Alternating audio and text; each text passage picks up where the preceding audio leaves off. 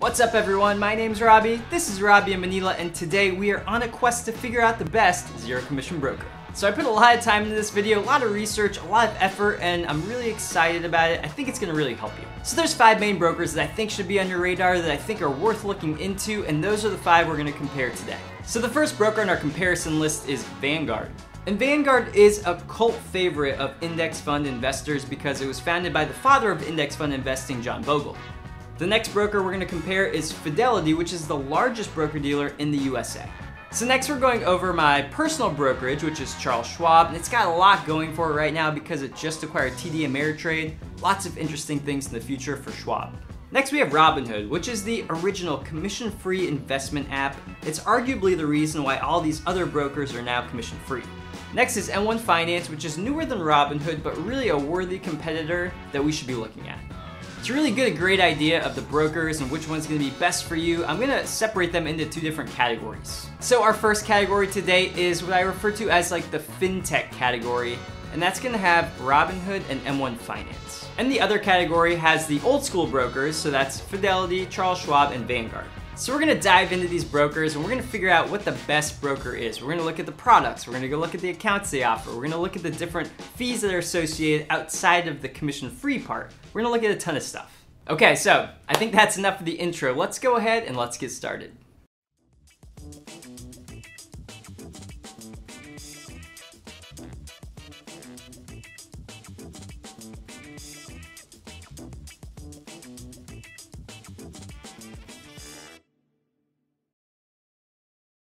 Okay, so as we get started, there is a secret I'm going to tell you. It's very important and you should really listen to this part. It is that you can get commission-free likes by hitting the like button. Yeah? Stupid? Okay, in all seriousness, I do have some affiliate links below if you want to support my channel. One is for Robinhood, one's for M1 Finance, so if you're interested in opening any of these up, please use those links because it really helps support my channel. Okay, the first thing we're doing is we're gonna ask a question, and the question is, can the fintech brokers, can any of these brokers beat any of the old school brokers? So that's the first thing we're gonna try to figure out. We're gonna start with looking at the fintech brokers. Okay, I got a little graphic here, and we're gonna try to figure out which of these is gonna be best for you between the fintech brokers, so Robinhood and M1 Finance. First thing I need you to know is that we're looking at the free accounts. So you can have a free account with both these brokers, or you can have a paid version. So we're first focusing on just the free part. There are 3 different accounts that we want to compare. The taxable brokerage account, which if you're not familiar with that, it just is like the general account. There's no limit to how much money you can put into it. And if you buy a stock in this account and then it makes a gain and you sell the stock, you owe capital gains taxes. Both Robinhood and M1 Finance offer a taxable brokerage account. So that's the most common kind of account. And next we have an IRA, an individual retirement account. Now Robinhood doesn't offer an IRA or a Roth IRA. So if you want some type of tax advantaged account, you're not gonna be able to get that with Robinhood, at least at this point in time when I'm making this video right now. But M1 Finance does actually offer that, so that is a good thing. So if you're interested in a tax-advantaged account, like a Roth IRA or an IRA, you can go ahead with an M1 Finance account. If we take a look at the different types of securities, we can see, of course, we have commission-free stocks, which this video is about the best commission-free broker, so of course they both have commission-free stocks.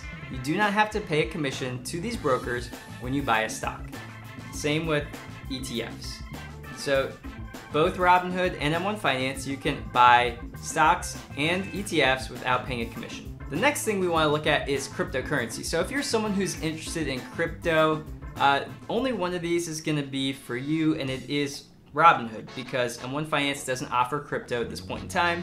So the crypto investors, they're going to probably want to go with Robinhood. So Robinhood does not offer auto investing, and M1 Finance does offer auto investing. What is auto investing? Basically, if you want money to go straight into your M1 Finance account, you can have that happen. Let's say once a month you want to put $500 into your account, and then you want that $500 to be invested automatically into your portfolio of different stocks or ETFs. You can do that. So next we have auto rebalancing. So what is auto rebalancing? Think of it like this. Let's say you have only 2 stocks in your portfolio. I mean, of course, you should have a more diversified portfolio, but let's just say for an example, you only have 2 stocks. Now let's say one of those stocks is Tesla. And as we know, Tesla this year has made crazy amounts of money, right? So a big gain in Tesla. And then let's say your other stock is just in a normal stock, like Home Depot, for example. Well, Tesla has gained way more than Home Depot. Now, maybe you want to make sure that you have the same allocation of those two stocks going forward. So you could hit a button and M1 Finance is going to rebalance it. So instead of you having, let's say, because Tesla gained so much and you having 75% of your whole portfolio in Tesla and only 25% in Home Depot, suddenly it's going to balance them back to 50-50. So that's what automatic rebalancing does. So when you have a ton of stocks, a bunch of ETFs, this can be a great way to kind of keep your portfolio in balance. All right, so that's a free account. Now, both M1 Finance and Robinhood offer something called premium accounts. And so Robinhood has Robinhood Gold, M1 Finance has M1 Plus. So we're gonna compare those two also in case you are interested in one of these paid versions. So the first thing we're gonna look at is in the premium account for Robinhood, options. So there are options available with Robinhood and there are not options available with M1 Finance. I'm actually very impressed at Robinhood because they have a zero commission options trading. So you can go ahead and buy options with Robinhood and not have to pay a commission. Whereas if you go to any of the other old school brokers, you do have to pay a commission for options contracts. So for example, it's $1 if you want to buy a Vanguard contract, 65 cents with Fidelity and Schwab. So it's actually a great advantage to have options here if you're an options investor. Next is margin. So Robinhood and M1 Finance both offer margin. So the next thing we have is research. Now, Robinhood does offer some research from something called Morningstar, which is a great research firm. So if you're interested in using research to help you find stocks, invest in the markets, then Robinhood's gonna allow you some access to research. And M1 Finance does not have any access to research. Checking accounts is the last thing we're gonna go over, and they both offer checking. So if you're interested in a checking account, at this point in time when I'm recording this, Robinhood's APY is 0.30% and M1 Finance's is 1%.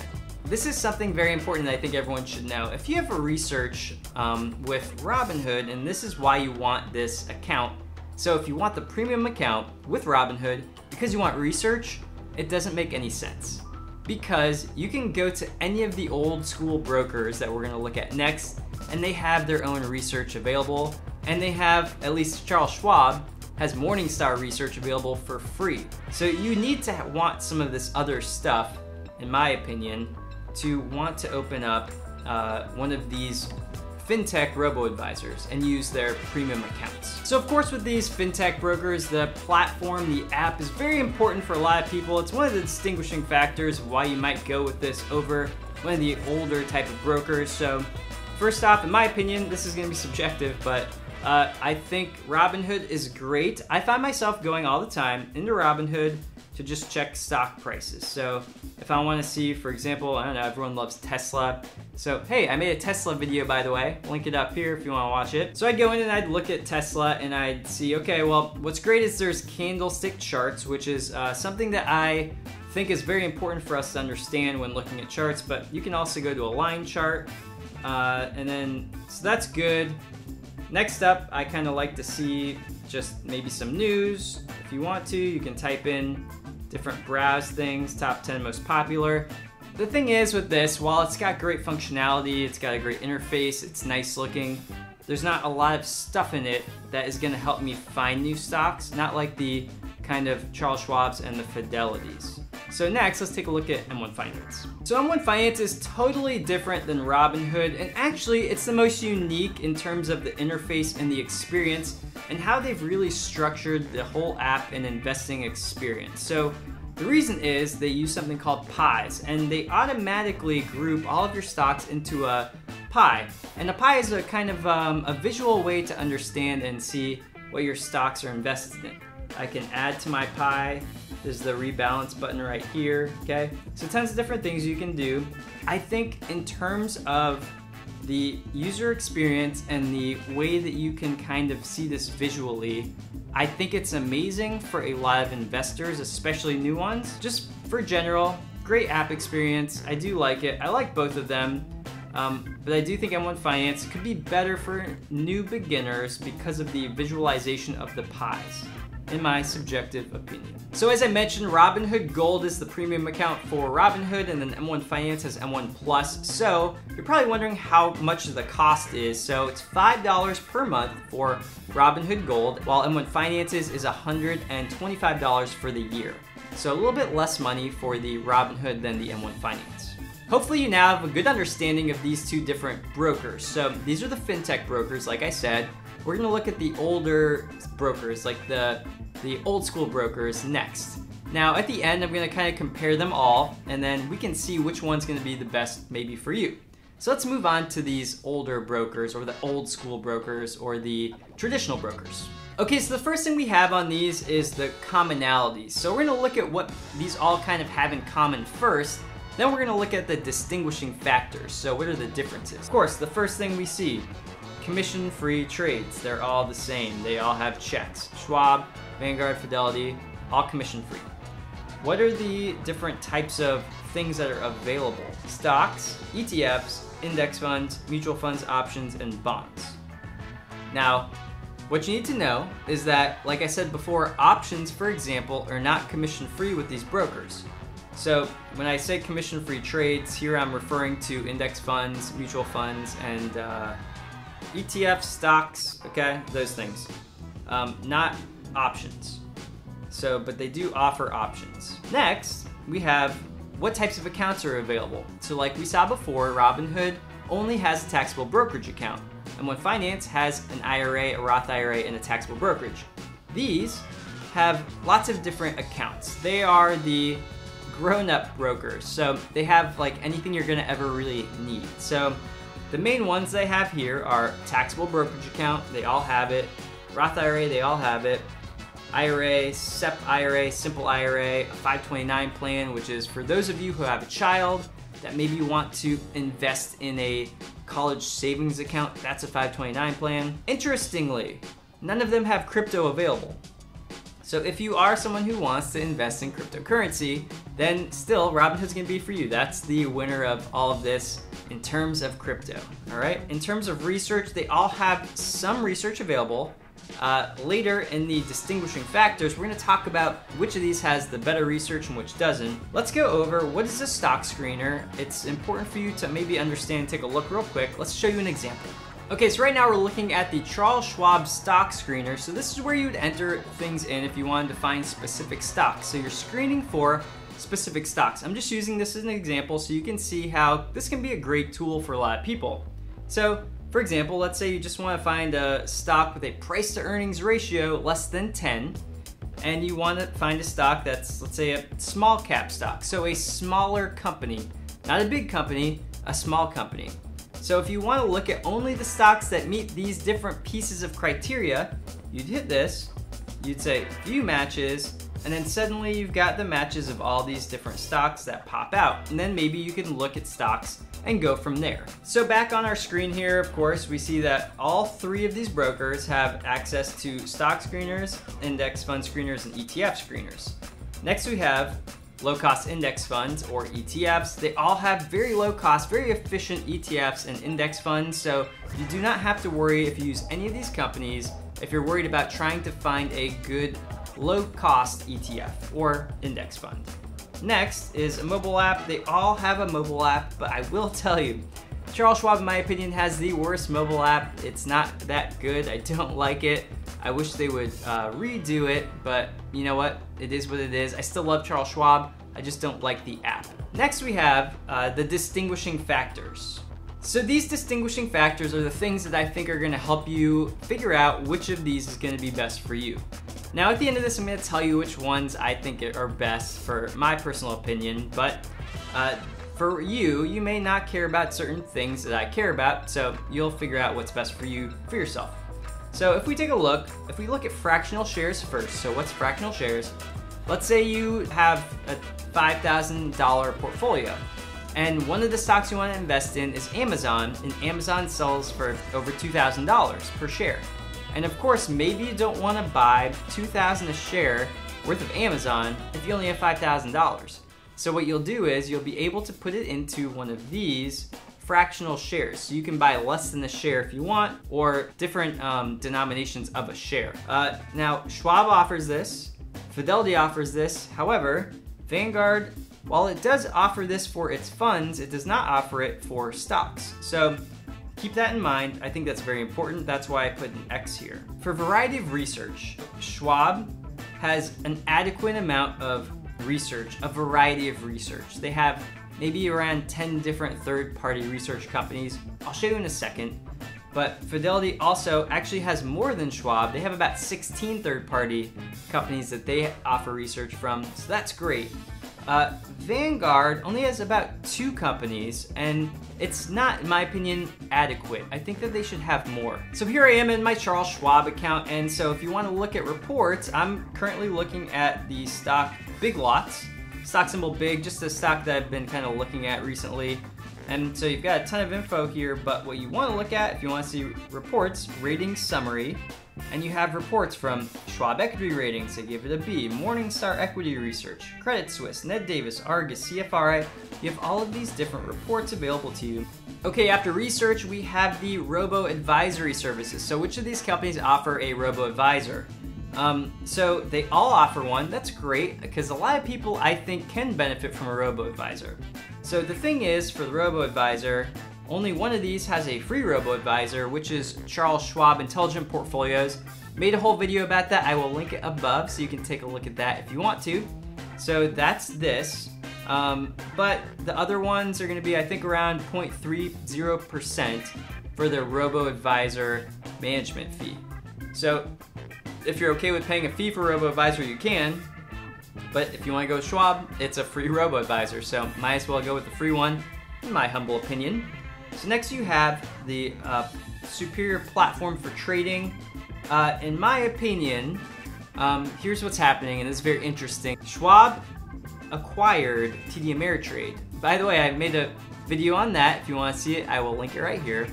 So yes, Schwab acquired TD Ameritrade, which means that they're going to start incorporating some of TD Ameritrade's things, or platforms and things like that. The important thing that you need to know is that Schwab will be utilizing Thinkorswim.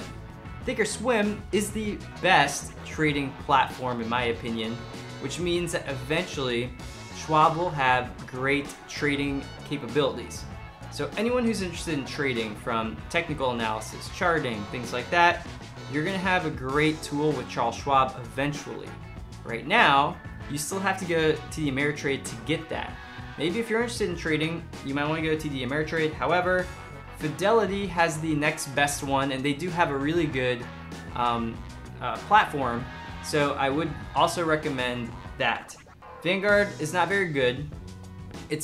Vanguard's very much a long-term buy and hold type strategy, investing broker.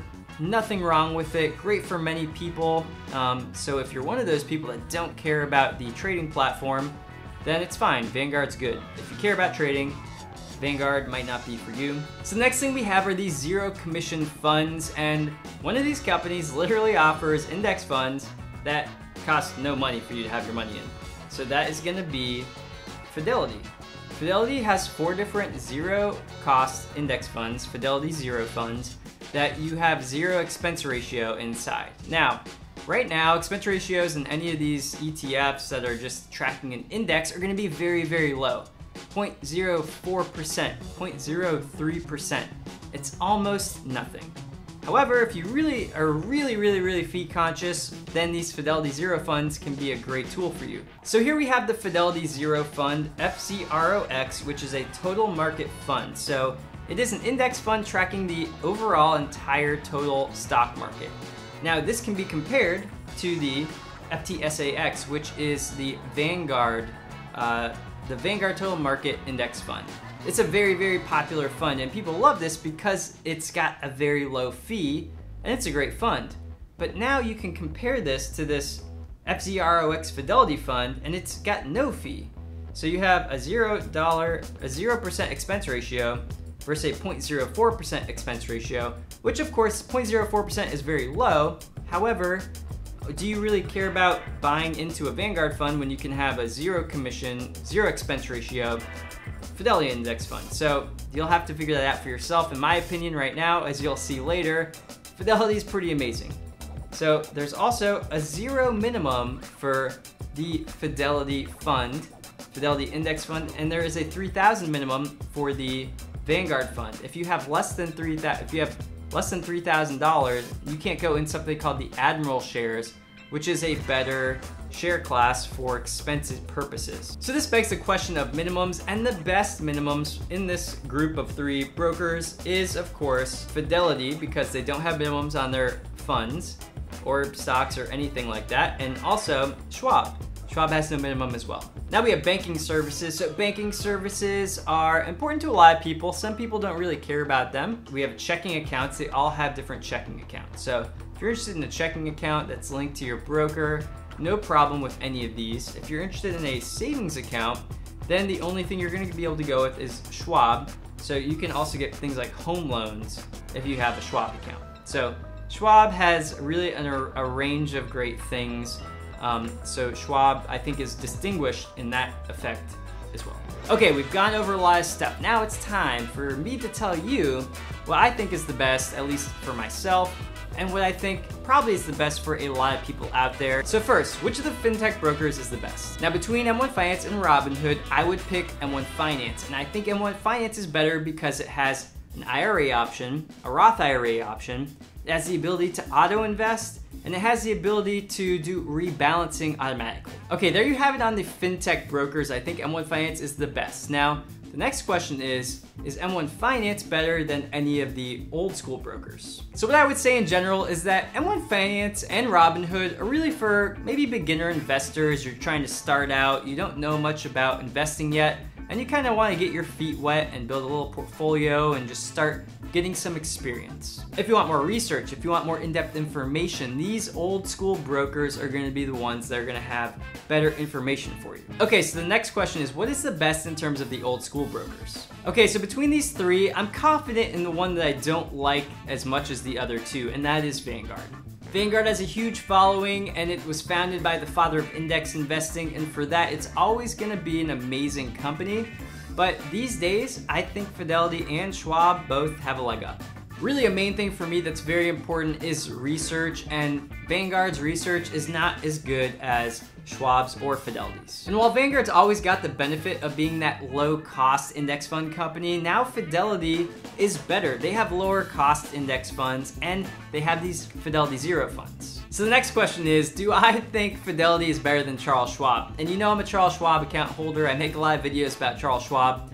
And now that I've really looked into and delved into Fidelity, I think I have the answer. I almost don't want to admit this, but I think slightly I'm gonna give it to Fidelity. I think slightly because of these zero commission index funds. I think that they are the things that are going to put me over the edge and say that I do think Fidelity is a little bit better than Schwab. Now for me, I don't really invest in index funds, I invest in ETFs, but having the ability to invest in an index fund that has zero fees, if I had like a ton of money, would be very, very, very interesting, and I think that that would make me go to Fidelity. And besides that, they have great research, which I'm really interested in. They also have screeners, and they have a ton of different things that would allow me to be a very happy Fidelity account holder as well. And so you're probably wondering, will I be closing my Charles Schwab account and opening a Fidelity account? And the answer is no, I'm not gonna be doing that.